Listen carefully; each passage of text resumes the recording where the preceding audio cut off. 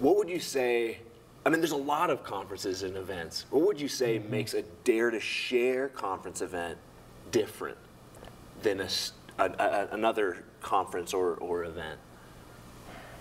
Well, one of the things my student said one time was, and this is surprising, it was surprising to me at the time, but she said, you know, we just really sense that Dare to Share is so authentic and really centered around the Word of God, and it just motivates us and trains us to go out and really share our faith. And that's what makes it so unique, I think, is that there's a real sense of, hey, this isn't just flash, this isn't just, you know, one time let's pump you up and get out there. There's a real sense of this is really trying to faithfully live out, you know, what Jesus has called us to do and sharing with our friends. And she said that to me, and she had picked up on that, and it was really cool to hear that from her.